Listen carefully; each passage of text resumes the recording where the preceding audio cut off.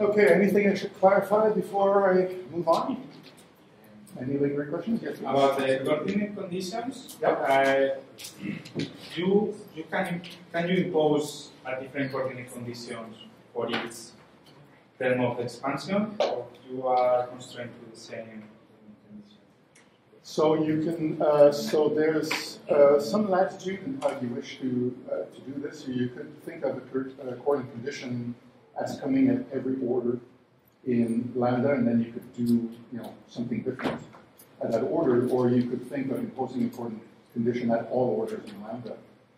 So probably the most here the most familiar example and what would be done in linearized gravity, we were adopting the divergence-free condition. And that's something I could think of imposing either just at order epsilon or at high orders too. So I could choose to include as many orders as I want in that coordinate expression. If I wanted to generalize this to any curved space-time from a different solution, I could think of imposing the covariant version of that equation where I'm thinking of this as a derivative operator in the background space-time. And again, I could choose this to describe that purely at order lambda, or at many orders, all lumped together, or I could choose to do something different at each order. So I have, a lot of latitude in doing this. So yeah, so the practical choice of imposing a coordinate condition can be something that's part of the, the art of doing perturbation theory. You try to come up with a way that will help you the most. And we'll talk about some of the standard choices as I keep going. Does that help you a bit? Yes. For example, the divergence-free condition, no? Yep. For some general backgrounds, maybe you can't impose that condition, no? The background needs to satisfy. I'm thinking on propagation of gravitational waves, no? Yeah. Hilbert background. Yeah. If the background is weakly curved, you can impose this condition, no? But if you have a more strange background, maybe. No, I mean, so I think you could do it for any background. You could certainly do it for Schwarzschild. You can set up a Schwarzschild perturbation problem and impose the divergence-free condition in Schwarzschild. And that's just a perfectly fine thing to do. It may not be very helpful. It might be something you would like to avoid, and people tend to avoid that, unless they do self-force. Even in self-force, there's a lot of, lots of different coordinate conditions that get to be imposed. So yeah, lots of ways. Yeah. Any other questions? Okay, so I'm still in the general framework of doing perturbation in general relativity, and what I explain here is what I would call a rather unsophisticated approach to doing perturbation theory that would suit someone like me very well, a very pragmatic physicist who doesn't care about the fancy language of manifolds and things like that. But sometimes I show up at work, and for some reason I pretend that I'm an applied mathematician, and I try to look at things from a different point of view, and I get really involved in describing this from a better point of view. I don't want to say better, but a different point of view, more rooted in differential geometry. And I wanted to convey some of that to you because I think it's very pretty. For practical things, it doesn't tend to help you very much, but to think well in terms of conceptual things, I think it can be really helpful to think along those lines. So I want to describe the geometrical aspects of doing perturbation theory in a way that would be more rooted in differential geometry, and the way that so in a way that would please better the mathematical relativist more than the physicist. So, as we saw, so the whole business of doing perturbation theory is to say, let's start from a metric we know, and let's get to a metric that's going to be a perturbation from that metric. So we take, epsilon, we take lambda equals 0, that's the background solution, and we lift it up to lambda equals epsilon. So that's what we're doing, but if we think of this in terms of differential geometry, we have to think of space-times as a union of a manifold and a metric. So if I think along those lines, I have to think of my background spacetime as being the union of a base manifold and a base metric. And I have to think of my perturbed spacetime as the union of, well, another manifold and another metric. I could think of formulating two metrics on the same manifold, but from what I'm about to describe, it's really useful to describe the background spacetime and the perturbed spacetime as having their own manifold. So I'm going from one manifold to another manifold as I go from one metric to the other metric. So I do the two operations together. If I want to describe this in the same language I did before, what I have to think about is doing this in a one-parameter family.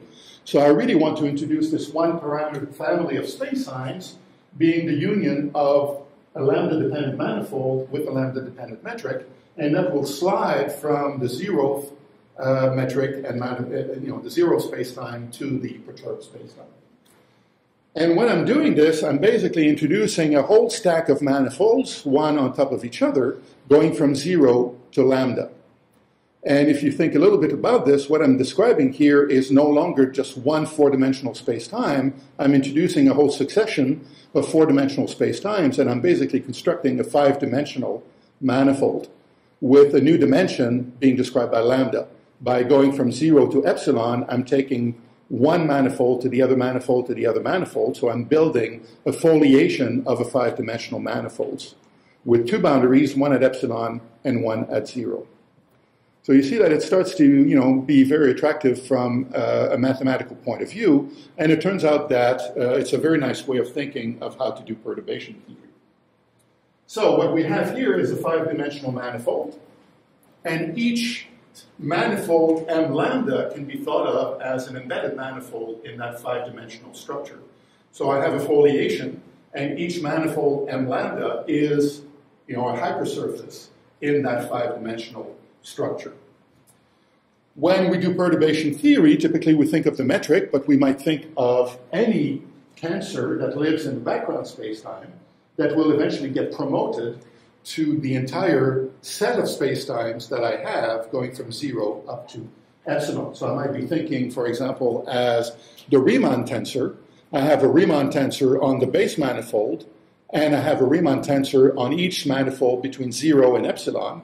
And I can follow the perturbation of that Riemann tensor going from the 0th manifold to the epsilon manifold. I can follow the Riemann tensor going off in that fifth dimension, going along lambda. When we do perturbation theory, we want to compare that Riemann tensor that lives up here to the Riemann tensor that lives down here.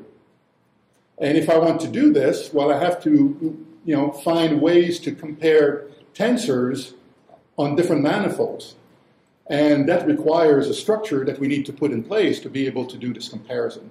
And that's called the identification map. So basically, I have to compare a tensor at a point on this manifold with a tensor at a point on that manifold. I can only do this if I know how to make the points correspond to one another. So the whole game of perturbation theory is to really establish this identification map between the upper manifold and the base manifold in such a way that I can meaningfully describe a difference between a tensor here and a tensor there. So that's the language that gets introduced to introduce a perturbation of a tensor. You introduce this five-dimensional manifold, extended manifold, and you think of each space-time between the base manifold and the perturbed manifold as being an embedded submanifold in that structure. So how do you do an identification map? So here's a picture of what's going on. I'll go back to that slide for now. So here's the base manifold. So that's where I know how to do an exact solution to the Einstein field equations. So for example, that would be my Schwarzschild spacetime right here. That would be the perturbed version of my spacetime when lambda is equal to epsilon. And this is my one-parameter family of spacetimes that takes me from the base spacetime to the perturbed spacetime. I have tensors that live down here, and I have tensors that live up here, and I want to be able to compare one from the other because the perturbation of that tensor will be the difference between the tensor here and the tensor there. So that idea, I think, is fairly intuitive. But what makes this a little bit challenging is that tensors are defined at points. So if I want to compare a tensor up here to a tensor down here, I have to specify at which points I do that. So that's why I have to introduce this identification map between points on the base manifold and base on the perturbed manifold. And I can only compare tensors on each manifold after I've introduced this identification map. So what do we do to do this? Well, we're thinking five-dimensionally. So we have this five-dimensional manifold. And what we can introduce in that five-dimensional manifold is a vector field. A vector field that will be pointing transverse to all the submanifolds that we have here, and a vector field that will be pointing basically from here up to here. So that's the vector field V here that I'm introducing in the five-dimensional manifold. And what turns out to be really important here is not the vector field itself, but the integral curves that come from that vector field. So what I can do is to integrate the vector field that's given to me to define all the integral curves, and the integral curves will take me from a point here to a point up here. And it's through the integral curves that I can identify a point on the base manifold with a point here on the perturbed manifold, and all the points in between. In order to compare things up here to things down here, and do that at a point, I have to define what it means for a point here to be related to a point down here, and that I can do once I have the vector field by using the integral curves. And of course, I'm assuming that the vector field is, non-singular. There's no crossing of integral field lines or anything of integral lines. So I have this very nicely defined congruence of integral lines, and I can therefore follow each curve like this and associate on each submanifold here a point that's going to be related to a point on the base manifold. So the idea of doing perturbation theory in this language is to say, well, we have tensors up here, we have tensors down here. I will compare the tensors by relating the value here to the value here, following each one of those integral curves.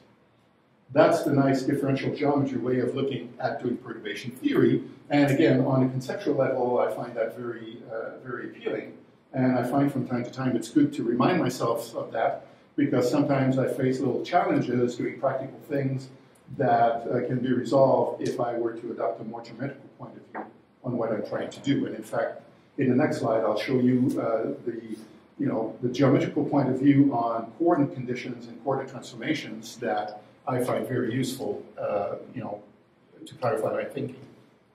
All right, so we have the vector field, we have the integral curves. The integral curves will be parameterized by lambda. Lambda takes me from 0 to epsilon, so I follow the curves by increasing lambda.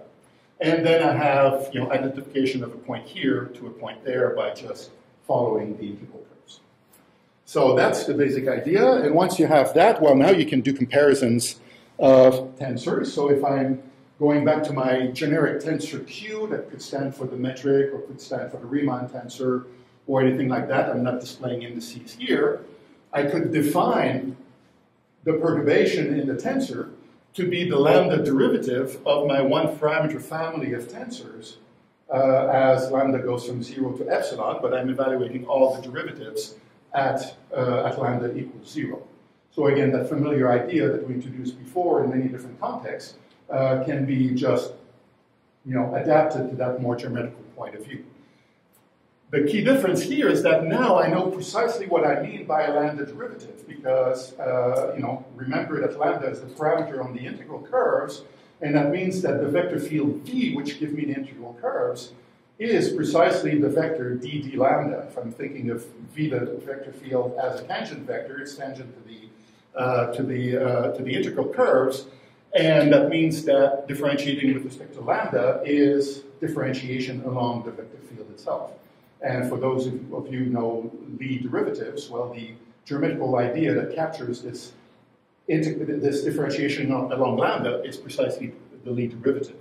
So from a five-dimensional point of view, what I'm dealing with here is a tensor field in the five-dimensional manifold being Lie differentiated along the vector field that takes me from the base manifold to the perturbed manifold. And if I evaluate that Lie derivative at lambda equals 0, that's the same thing as taking the partial derivative.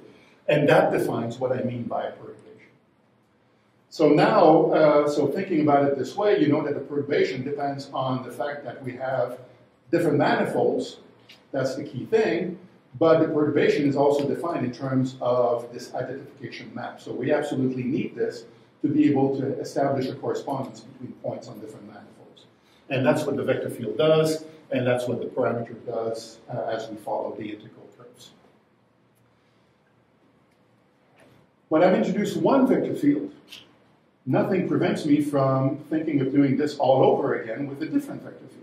I have a lot of freedom in choosing that one vector field that will take me from the base manifold to the perturbed manifold. So instead of choosing V, I could have chosen W. And if I introduce, a different vector field W, I'll have a different set of integral curves. The first set was denoted phi, the new set will be denoted psi.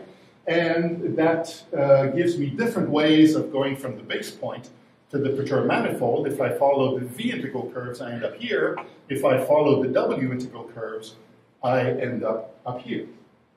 So there's nothing unique about V. I could trade V for W. I could trade W for U. It really, doesn't matter how you do it. The point is that we have this freedom in choosing how to identify points down here to points up here. And I think that geometrical view of things, when you think five-dimensionally, is really, the perfect way conceptually to understand coordinate freedom, gauge transformations, coordinate conditions, and all of this. Because what I'm describing here is precisely the same sort of freedom that I talked about before of changing the perturbation by changing the coordinates. But here I'm describing this in a way that is a lot more compelling geometrically in terms of different identification maps between points here and points up here. It's pretty clear that we have lots of ways we can associate a point here to a point up here. All of those ways are equivalent, they're equally valid. And if we want to compare tensors up here with tensors up here, of course it's going to matter which identification map I introduce to do that. And that, in fact, is the gauge freedom that I was talking about before. Two perturbations may look very different, but they may look different just because I've used two different ways of identifying points from the base manifold to the upper manifold. In fact, we can make this a lot more precise and think of a little exercise. We can think of calculating the difference between two perturbations that are obtained from two different identification maps. So I have one up here that compares the tensor here to the tensor up here. I have this other one over here that compares the tensor here to the tensor up here. So I have two different perturbations because in the first instance I'm comparing tensors at those 2 points. And in the second instance I'm comparing tensors at those 2 points. And of course I should expect different answers because I'm talking about different points on the upper manifold corresponding to the same point on the base manifold. So one perturbation will be described in terms of phi. The other perturbation will be described in terms of psi, two different identification maps. If I take the difference, I'm taking the difference between two Lie derivatives. The difference of two Lie derivatives is the Lie derivative of the difference in the two vector fields. So it's the Lie derivative of V minus W, still acting on the five-dimensional extended tensorial object. If I'm not indicating this here, but I'm evaluating all of this at lambda equals 0, I'm calculating the Lie derivative of two vectors that take me off the manifold. And if you think a little bit about it, that difference between two vectors that take you off the base manifold has to be a tangent vector to the manifold. So that difference between V and W evaluated on the base manifold has to be a vector that's tangent to the base manifold. So instead of calling it V minus W, I'll just call it C. And that tells me that if I have two identification maps, I will have two different perturbations that will differ from one another by a Lie derivative of the original unperturbed tensor. If I apply this to the metric, that's exactly the same transformation property that we described before. The two metric perturbations might differ from one another and be strictly physically equivalent if they differ by a Lie derivative term, and that holds true not just for the metric, but it's true for any tensor. So this little construction here, really tells you a lot about how to think about gauge transformations and think about all of this in a nice geometrical way. And practically speaking, it's very nice because it tells you that the transformation property for any tensor, the perturbation of any tensor, the difference between two different identifications will always be a Lie derivative like that. So knowing this, you don't have to think very hard. You know precisely how the metric will transform under two different maps. You know exactly how the Riemann tensor will transform under two different maps like this. So you know precisely how to relate perturbations that are related to one another by different identification maps. So I find that I find that view very compelling and very helpful in clarifying what all of this means. So if you look at this from an applied mathematician point of view, I think you'll find that appealing.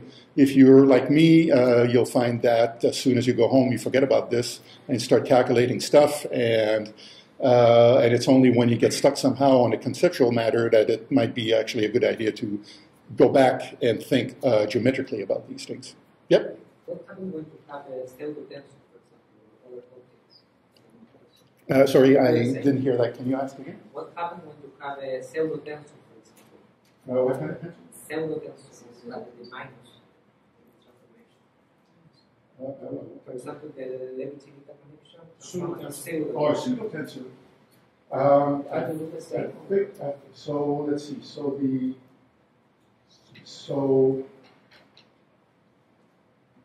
Right. So if you're dealing with tensor densities, then you can certainly define the Lie derivative operation on densities, and then anything follows because there's nothing about this that really strictly dependent on the tensorial nature of Q. So I think it would work for densities, and I think if it worked for densities, it would work with the Levi-Civita or pseudo tensors. I think it all follows the same way. So no changes required. So thank you for the question. Sorry, it took me a while to understand. Yeah. Is there a difference between the different perturbations? Can just be well defined in lambda equal to 0, right? Because that's how I define the perturbation. I'm taking the so it's the difference between the tensors at so it's the limit of the difference between two tensors at the base manifold. So it's always defined in terms of that lambda derivative evaluated at lambda equals 0. So the perturbation is defined as that limit where you approach the base manifold. So you cannot know the difference between these perturbations for other values of the lambda. So strictly speaking, the perturbation is defined as a tensor on the base manifold. But of course, this presumes that you have access to the whole one-parameter family of tensors. So in that sense, you can always take a numerical difference between the value at, say lambda equals 1 and lambda equals 0. So that you can always do. But that's tricky because now you're comparing tensors at different points on different manifolds. So we have to be careful about things like that. But yeah, so here, so this is basically just a way of thinking geometrically about taking this lambda derivative, thinking of that as a Lie derivative in the direction of the vector field going from base to perturbed manifold. Other questions? So one aspect of this that comes out, so a corollary to that, is that this equation tells you when you might expect a perturbation to be independent of the identification map. So who can tell me under what conditions you might expect that to be true? When the Lie derivative is 0, right? So if you have a tensor that happens to have a vanishing Lie derivative for any vector on the base manifold, then of course that's going to be 0. But the only tensor that can have a vanishing Lie derivative for any tangent vector C would be the 0 tensor. So if you start with the tensor that happens to be 0 on the base manifold, then you can guarantee that any perturbation of that tensor will be the same under two different identification maps. So that's a fancy way of saying that if your tensor is 0 on the base manifold, the perturbation of that tensor will be gauge invariant. its perturbation will not depend on how you go from here to here. An example of this would be, well, when you do perturbation theory on Minkowski spacetime, the Riemann tensor is 0 on the base manifold. It's not going to be 0 on the perturbed manifold, but the perturbation of the Riemann tensor will be unique. It will be gauge invariant. It will not change if you do a small change in the coordinates. And that's basically guaranteed by this little theorem here. So zero tensors are very good because they're gauge invariant quantities. So a perturbation of a zero tensor will not be 0, but that perturbation will be independent of the choice of identification map, and that makes it a gauge invariant tensor in this way of thinking about it. So I find it compelling, I find it nice, but usually it doesn't help me calculate things. Only it's when I get stuck and I have to think conceptually about what I'm trying to do that I find it useful to put my applied mathematician's hat and think of it that way. Okay, so that's what I wanted to tell you in terms of generalities, and at this stage you pretty much know what it means to do perturbation theory about any background metric. So you start from any exact solution, and in principle you would know how to construct a perturbation and at least carry out the perturbation to first order. That's just a matter of calculation. You're aware of the coordinate issues that get involved, and now you have this geometrical understanding of this based on this 5-dimensional view of the perturbation and that choice of identification map that you can make if you go from one manifold to the other manifold. So I think now you're well equipped to do something concrete, and that's going to be about doing perturbation theory for a Schwarzschild black hole. So now we're getting dirty, we're getting concrete. So I'll get started that today, and we'll see how far we go, and we'll do more tomorrow. So let's give ourselves a context here, because I don't want to work without a goal. So let's say that you're interested in calculating gravitational waves that would be coming off of a particle orbiting a black hole. And here I really want to go deep. I don't want to consider an example where you could work it out in terms of post-Newtonian theory. I really want to go and look at an orbit that would be in the deep, strong field of the Schwarzschild solution. So you've all seen diagrams like this. That would be the effective potential for particle motion in the Schwarzschild space-time. You probably can't read the numbers, but I've chosen orbital parameters here such that the innermost radius is around 4 times the Schwarzschild radius. So you're really, really close to the black hole. And the outer radius of the orbit is about 11 times the Schwarzschild radius. So we're really, deep in the strong field gravity of the Schwarzschild black hole. We have an eccentric orbit that goes from this innermost turning point to this outermost turning point. And if you look at the shape of the orbit, it looks like this. So it spends a little time over here with the smaller radii, then it comes out again, and now it moves with that larger radius, and it keeps going back and forth between the innermost point and the outermost point over here, and it traces an orbit that looks like this. As Alessandro was pointing out this morning, if you do this in the deep field of the black hole, the periastron advance during each orbit is not a tiny fraction of 2 pi. It's actually a very substantial fraction of 2 pi.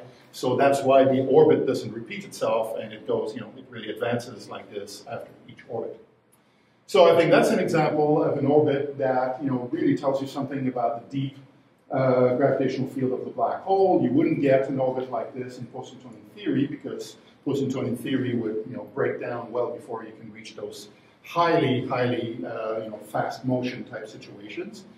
And if you wanted to calculate gravitational waves from a system like this, well, you couldn't rely on the quadrupole approximation.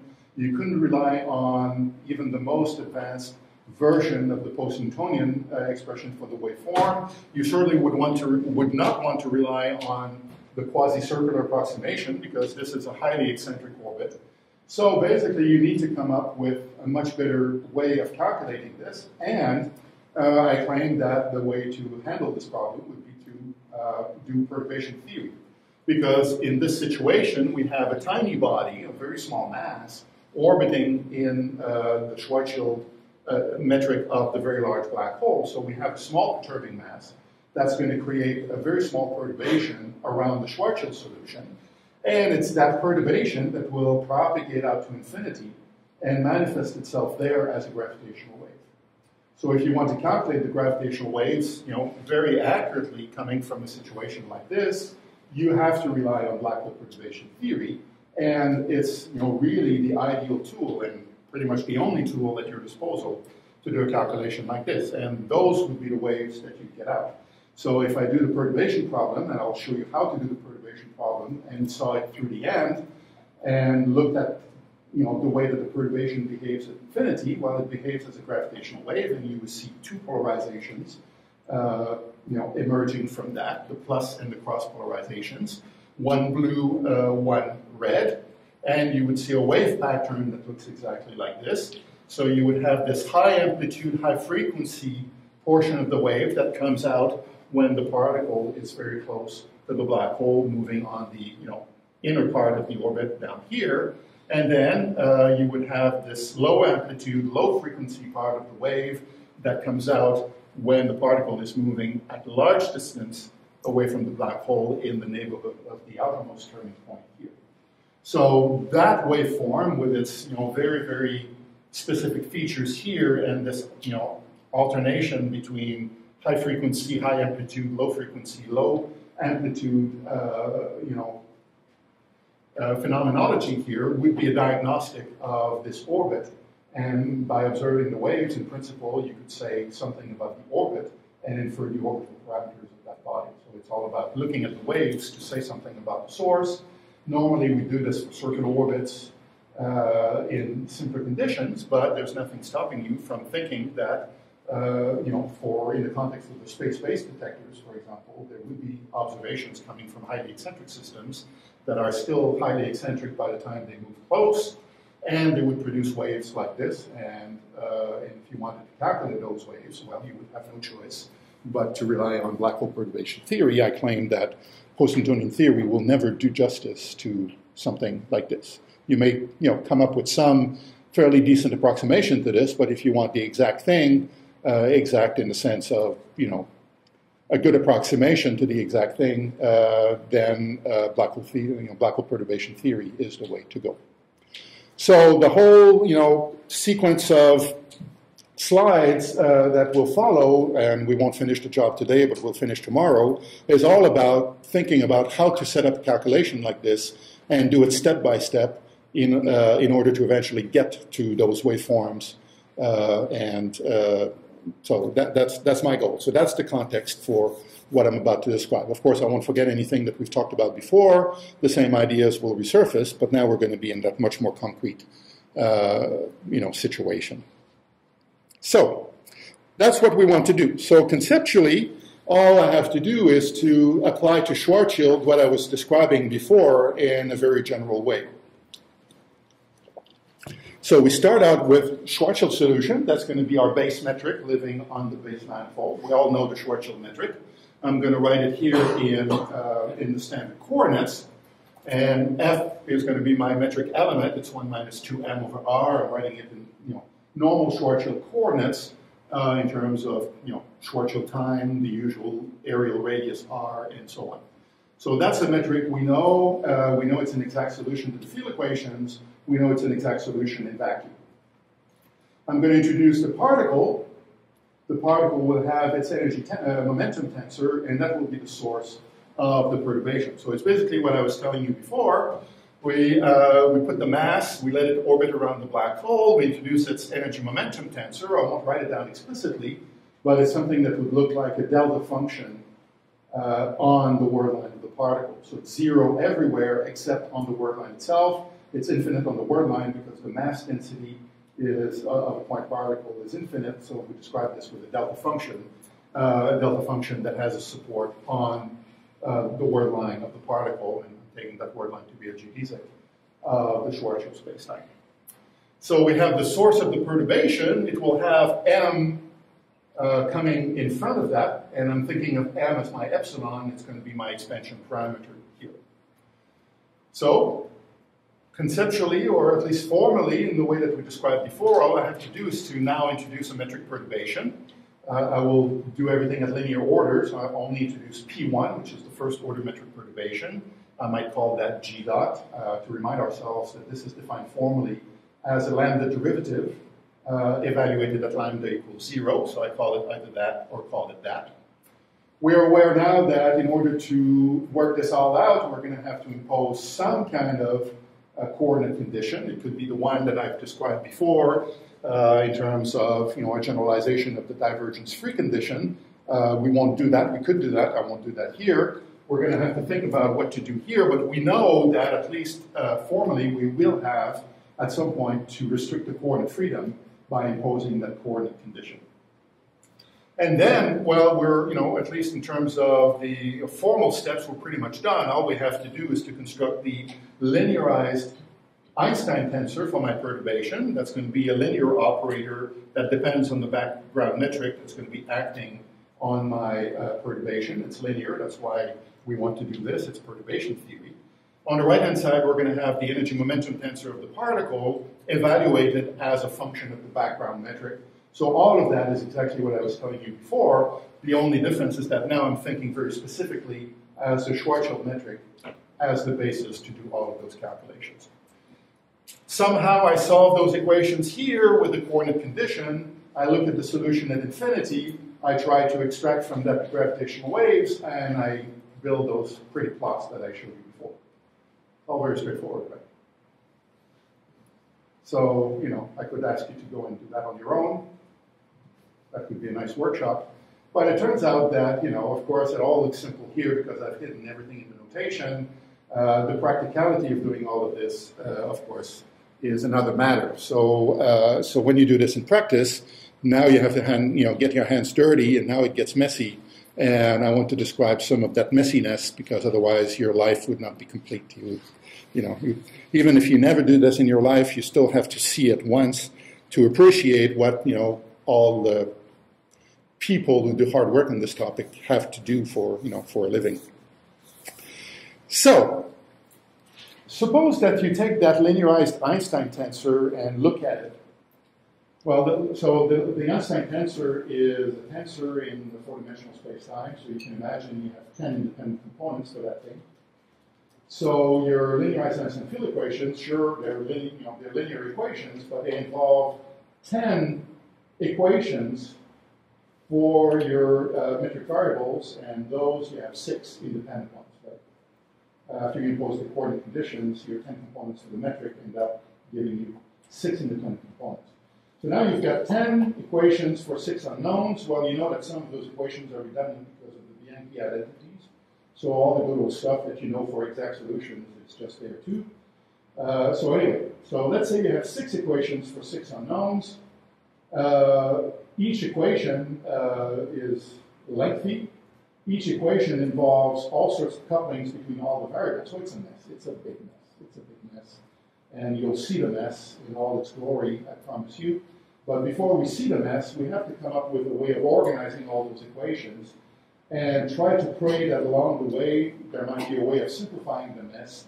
Maybe decouple the equations from one another. Maybe you can do a lot of preparation work before you actually have to write down and solve the perturbation equations. That's where the properties of the background solution become very important. If you do perturbation theory in cosmology and you think that the universe is spatially flat, you will use the spatial flatness of the background solution as a helping way to simplify the equations. And in fact, you can simplify the equations by expanding everything in terms of plane waves, and that's what people do in cosmology. They expand everything in plane waves, and by that they take care of all the spatial variables, and they end up with a much simpler set of perturbation equations for the time evolution of the perturbations. So it becomes very simple because they take, advantage of the symmetries of the background solution. Well, here we're going to do exactly the same. We're going to build on one thing, essentially. I could build on the time independence of the metric, and that will be useful later when we think of Fourier transforming. But right now, I really want to take advantage of the spherical symmetry of the Schwarzschild solution as a way of simplifying the set of equations and also introducing decouplings between all the variables. And you all know about spherical harmonics. We're going to, decompose everything in spherical harmonics. You've done that in quantum mechanics. You know that's the way to handle the hydrogen atom and even do perturbations of hydrogen. So we apply the same spirit here. The only difficulty here is that we're dealing with tensorial quantities, which we need to expand somehow in spherical harmonics. It's very easy to expand scalars in spherical harmonics. We've done this for a long time, starting in quantum mechanics. But when you're dealing with vectors or scalars or tensors, it gets really, really messy to do that, to do this expansion in spherical harmonics. It's worse than this because you read 100 papers on black hole perturbation theory, and you see 100 different conventions for how to do spherical harmonic decomposition. You read Jackson, who does that for E&M, and you see another convention to do vector harmonics in E&M.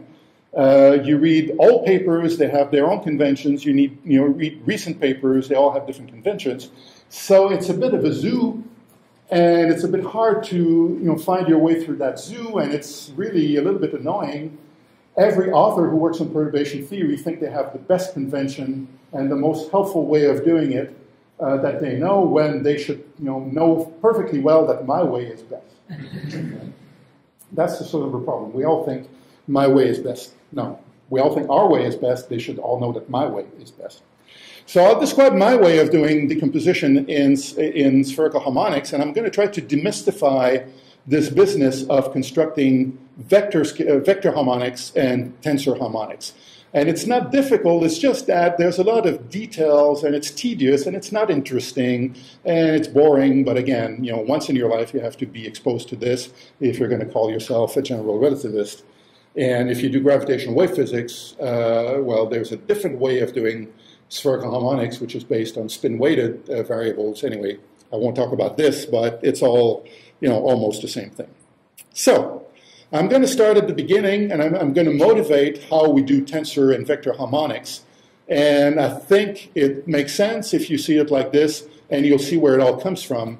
And I think, hopefully, it will demystify this entire business. I'm really tempted to apologize here because I have way too many slides on this subject. But it's the sort of thing that if you choose to do it, you have to do it right. If you choose not to do it, you don't do it. But you can't be anywhere in between, because otherwise it's just notation noise.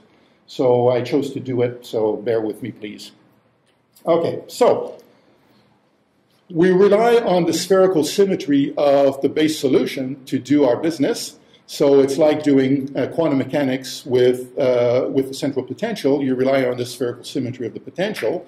And the first thing you do is to expand the wave function in spherical harmonics. So if we're dealing with a scalar quantity that lives on the two-sphere, a function of two angles on the two-sphere, then we all know about decomposition in spherical harmonics. We can take any function like this, decompose it in spherical harmonics in a sum, double sum over L and M, and we know that we can go back and forth between the function and the expansion coefficients here very easily by just doing integrals. So I won't belabor that. You all know about this. If we're going to do that with tensors, it's not enough to have a functional basis to do stuff. We also need to introduce a tensorial basis. We need a basis, not just for the functions, but we need a basis for all the tensorial directions. So let's go slowly, and let's think of doing this for vector harmonics. So let's suppose that, so for the time being, I'm going to be thinking in terms of Cartesian 3D space. Let's not worry about anything fancy like 4D space-time. I'm just dealing with tensorial quantities in three-dimensional space. I've dealt with a scalar. Let's think of doing something similar for a vector. Well, if I want to deal with vectors, I have to introduce a functional basis. That's going to be the y and m's. And I introduce a vector basis to give me three vectorial directions. I need three orthogonal directions to construct a full vector basis. So what can I do? Well, I can start so I'm working in spherical coordinates here, so I'm going to distinguish between the radial direction that points away from the sphere and the angular directions that are tangent to the sphere.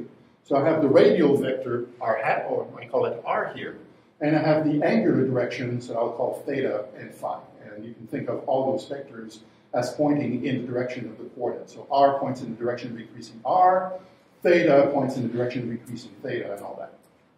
So, as a first member of my vectorial basis, I can think of taking the radial vector and just multiplying this with the scalar harmonic. And that gives me a functional basis in the spherical harmonics, and it gives me one member of a vectorial basis by choosing this radial direction. So that seems intuitive enough, and that tells me that at least to handle this direction, I don't have to do very much more than what we do for scalars. So I think that's okay, that's good. That defines a vector. So as a second member, of course, I've already dealt with the radial direction, so what I need to do now is to take two more vectors that will be orthogonal to that radial vector, which means that now I'm looking at the tangential directions on the sphere. And one way of generating one tangential direction is to start from a spherical harmonic and take a gradient. If I take a gradient of a function of theta and phi, I will have a superposition of a theta derivative along theta and a phi derivative along phi. So by taking a gradient of a spherical harmonic, automatically I generate one tangential direction on the sphere that's guaranteed to be orthogonal to the radial direction. So that puts me in good shape. I have two vectorial directions. All I need is a third vectorial direction, and all I need for that is for it to be orthogonal to the other two. And I know how to take two vectors and build a vector out of that that's going to be orthogonal to that vector. I use the cross product, right? So that's what I'll do here. I'll take the cross product between my gradient here and the radial vector. And if I do that, well, it's still going to have to be orthogonal to this vector and that vector. So it's still going to be a tangential direction on the sphere. And if you work it out, it's going to be a phi derivative along minus theta and a theta derivative along phi. I'm not normalizing things here, so don't worry about that. But the point is that by using the cross product here, I have automatically a vector that's going to be orthogonal, that's guaranteed to be orthogonal to the first two I have here. So the strategy is pretty simple to construct a vectorial basis. I single out the radial direction, I single out the gradient, and then I just solve for the third direction by making sure it's orthogonal to the first two, and I use the cross product to do that. You could choose to ask me at some point, what would I do if I were not in 3D space, but if my two-sphere was an n-sphere? If I'm dealing with an n-sphere, I don't have a cross product, so I have to be a lot more, inventive. I could describe this, but I won't. So what that tells me here, and I think it demystifies the subject. All of this is just saying that I can get a vectorial basis from a scalar basis by just doing very simple manipulations like that. One point I wanted to emphasize is that the radial vector and the gradient are both honest vectors. As soon as I involve the cross product, I'm not dealing with a vector anymore. I'm dealing with what's called either a pseudo-vector or an axial vector. And these vectors behave differently if you do parity transformations. And that's something that will be part of the story a little bit later on. So I have two vectors and one axial vector or pseudo-vector, but that's fine, it works. The other thing that I'm not saying here, and that turns out to be important, is that you would like your vectorial basis to have a decent description in terms of how the Laplacian acts on these things. So the spherical harmonic itself is useful because if you act on it with the Laplacian on the sphere, it gives you L times L plus 1 times the spherical harmonic itself. So you end up generating the eigenvalue equation by acting on the spherical harmonic with the Laplacian on the sphere. So what you would want your vectorial basis to also have is some kind of decent behavior if you were to apply a Laplacian operator on these things. You would like these things here to also give you an eigenvalue problem for the vectorial harmonics, and that would guarantee that when you separate variables that you generate something that doesn't mix different L's together and things like that. So I'm not dwelling on this, but it turns out that this way of doing things guarantees that. In the end, you'll end up with decoupled equations if you work with a spherically symmetric background. This vectorial basis will give you decoupled equations so that each L mode will not couple to other L's. So it's not obvious that all of that is true, but what I wanted to really indicate is how you can easily construct a vectorial basis if you start from the scalar. If you get that, then you can do tensors, because to do tensors is just, you know, more of the same. So any questions at this point? Okay, so now you're experts in vector harmonics. We can do tensors, but I'll delay that for just one more slide. Right now, I was using a Cartesian language.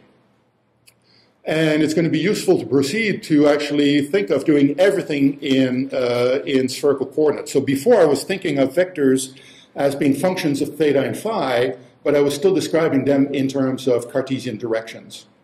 If I'm going to do, if I'm going to keep doing this and going to eventually 4D space-time, it's going to be useful to think of expressing components of vectors and tensors eventually in angular components. So I'm going to go away from the Cartesian, description of components to an angular description. So what I will have is the radial component of the vector, and I will have the angular component of the vector, and those I will lump into this unified notation here, where the capital A index will mean either theta or phi. So I just basically consider all three directions, one radial, two angular.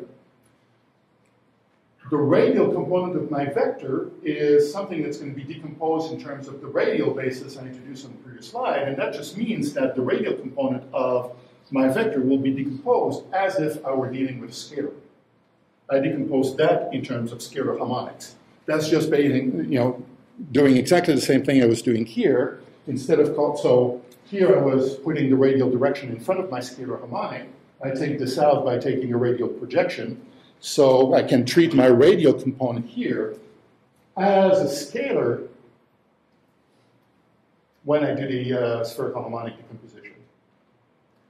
When I look at the angular components, well, now I'm going to deal with the two tensors, or the two vectors that I had that describe tangential directions on the sphere. So I'm going to have a decomposition in terms of the second member of the basis and a decomposition in terms of the third member of the basis. So when I'm dealing with the angular components of my vector, I have two types of spherical harmonics, one corresponding to the gradient that I introduced before, the other one corresponding to the cross product I introduced before. The only difference is that before I was doing it in the Cartesian language, now I'm doing everything in components. So what I have to do is to convert that cross product and the gradient into that component language.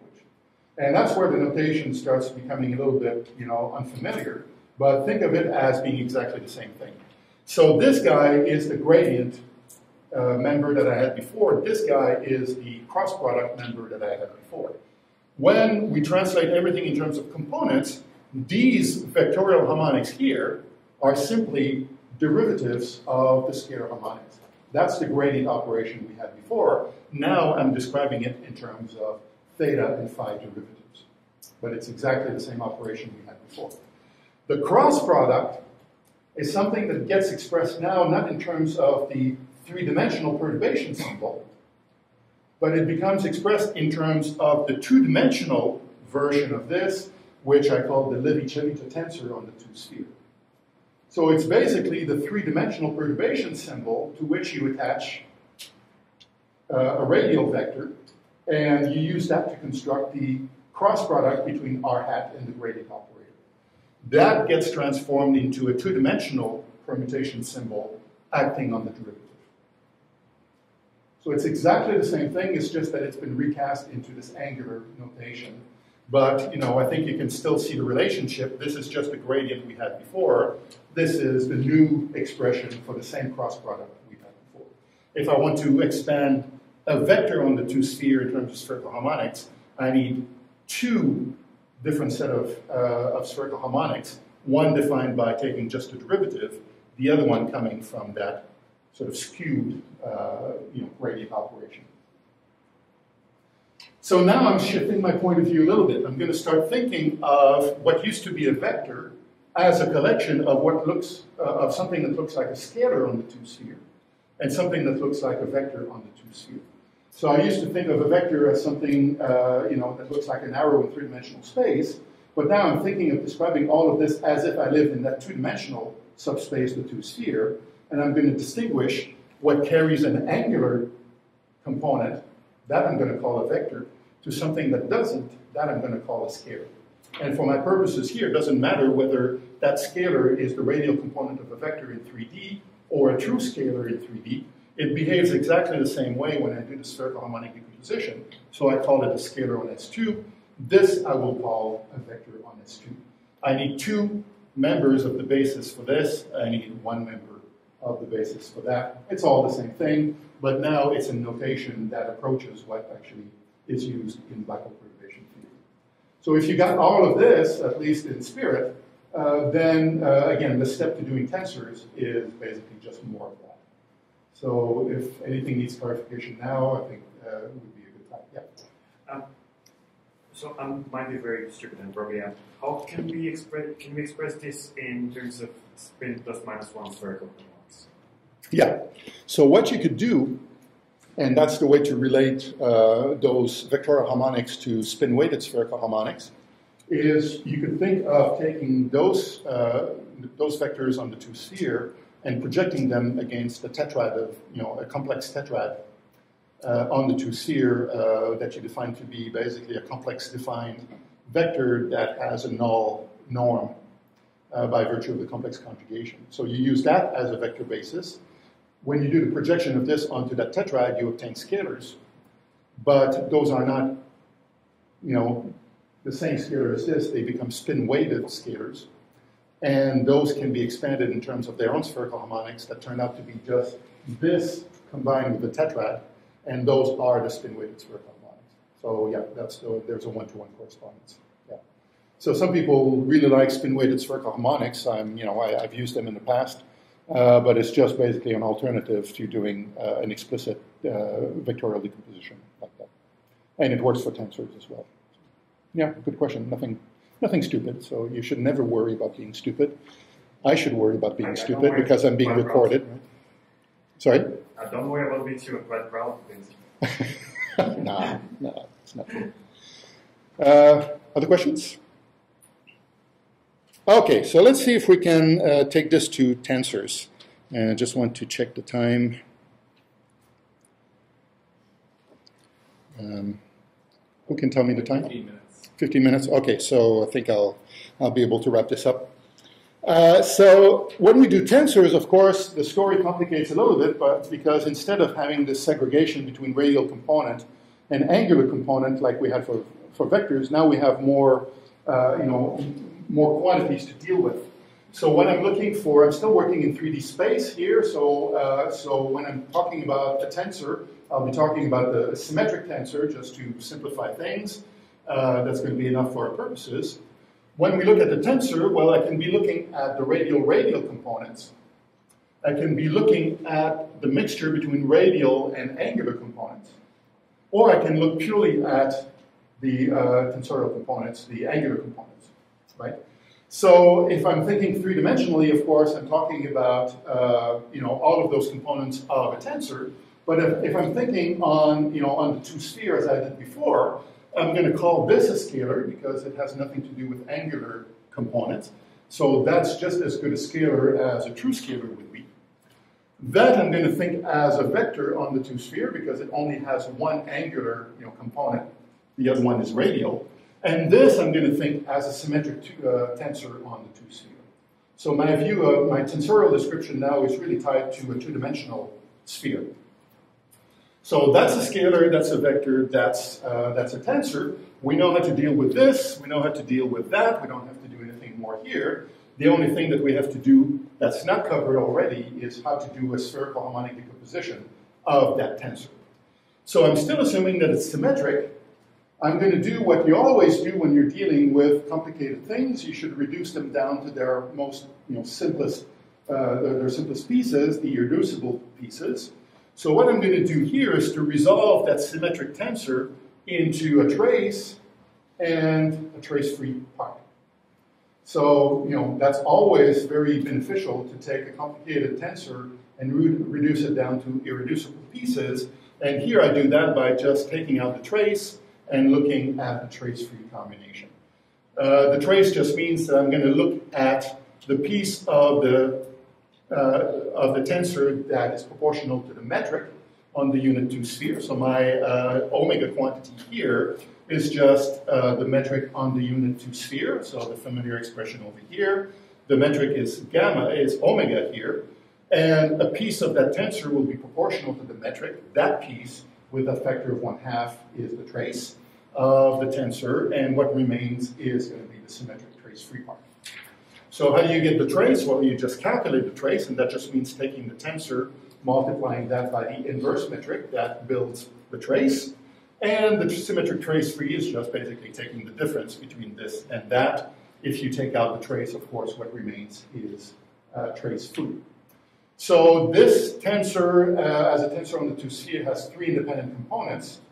If I take out the trace, I get out 1 component, and this contains 2 independent pieces of information. So I have a 3-component thing or 3-element thing that gets split into 1 and 2. That V, when I look at it on the sphere, is a scalar. And I know how to deal with scalars, so I don't have to do anything new with this one. The only thing I have to deal with now is that symmetric trace-free part of that tensor. I have to come up with a spherical harmonic basis to describe only this. Everything else is covered already. So, how do we do that? Well, now you deal specifically with this, and we have the complete story. So how did I go from a scalar basis to a vectorial basis? I basically took gradients, either in the direct way or in the cross-product way. If it worked from going to scalar to vectors, surely it will work also from going to vectors to tensors. So I will generate the tensorial basis of harmonics by starting out with my vector harmonics and taking more derivatives. That's all you need to do. So let me describe how it's done. Here I'm displaying the decompositions. I have my scalar quantity here, VRR, that's decomposed in a scalar harmonic. I have my vectorial quantity here, remember, is decomposed into 2 types of vectorial harmonics. The one's coming from the gradient, the other one coming from the cross product. And now I'm dealing with the tensor, so what I'm going to do here is to separate out the trace. That's the piece of the tensor that's proportional to the metric. What remains is a scalar quantity that will be decomposed in terms of scalar harmonics. So all of this is old stuff.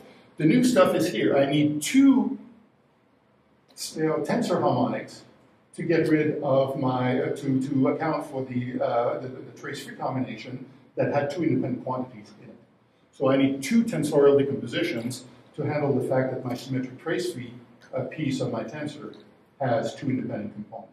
I've dealt with the scalar here, that's the remaining pieces. So those 2 things here are the new ingredients that I need, and what I do to deal with this is to basically take additional gradients. So for the vector harmonics, I applied 1 derivative on the scalar harmonics. What I'm going to do for the tensor harmonics here is to apply 2 derivatives. And here I describe it as D, and that's just my notation for what I mean by covariant differentiation on the unit 2 sphere. So I have the unit 2 sphere, I have a metric on that, I have a connection compatible with the metric. That's the derivative operator that's compatible with the metric on the unit 2 sphere. So I just do covariant derivatives on the unit 2 sphere, and I get something that looks like a tensorial basis because I have 2 tensor indices here.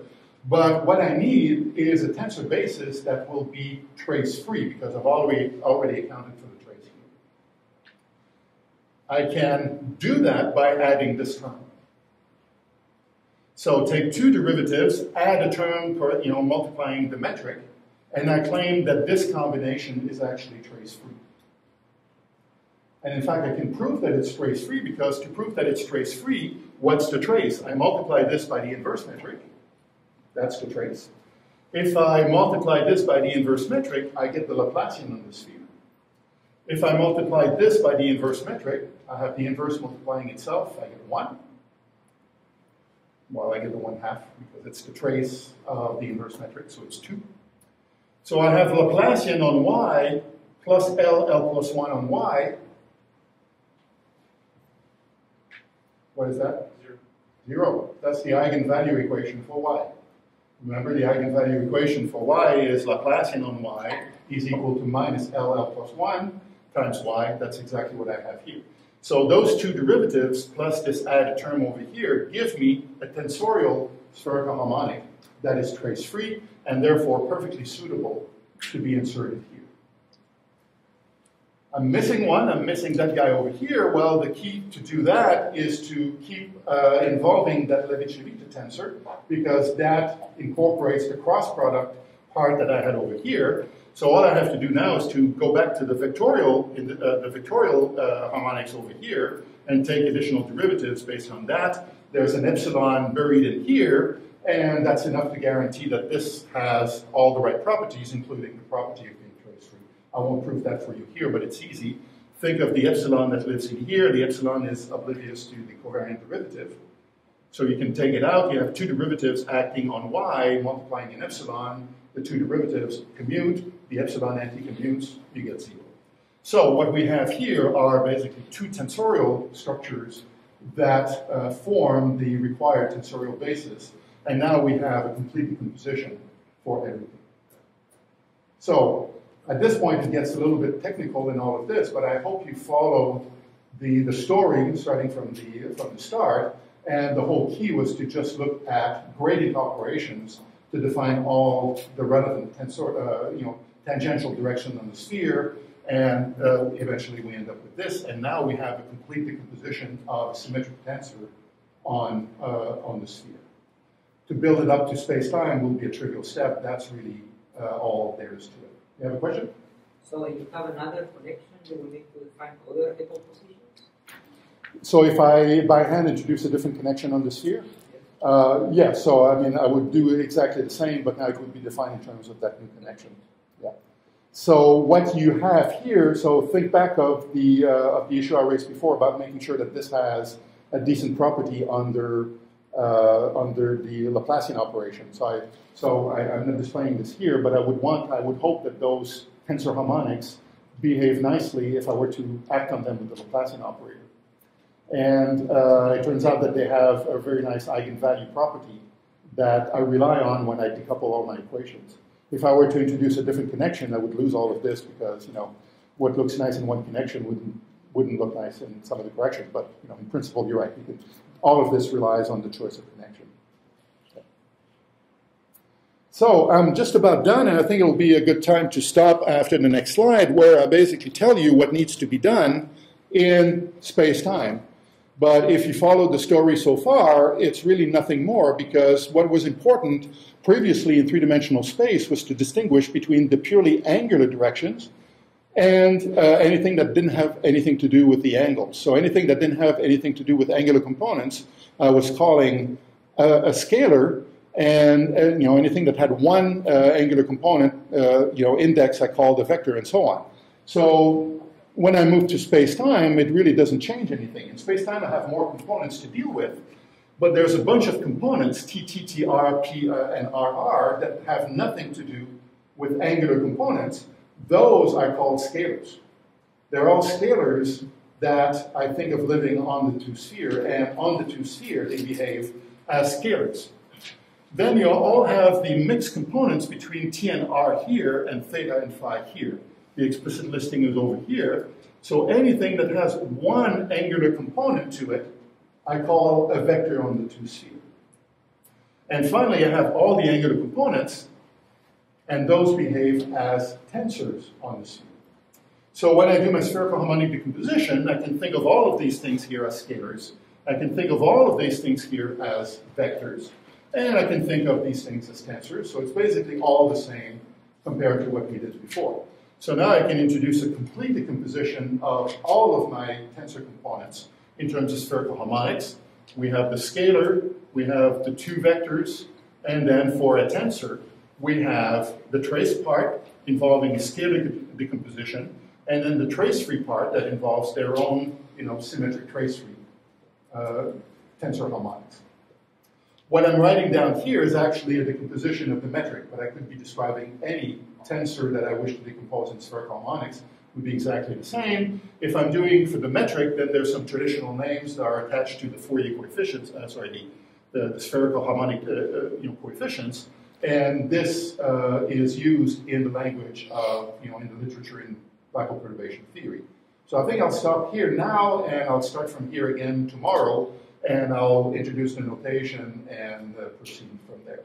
But what I hope, I've achieved now is hopefully a demystification of what it means to do tensor, decompositions in spherical harmonics. I hope you followed the thread of ideas. The technical details are still, a little bit messy, but I hope at least the story makes sense to me.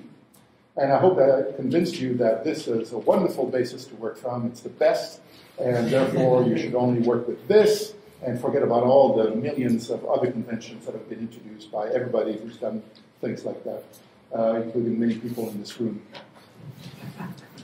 Okay, thank you. Enough for today. Thanks.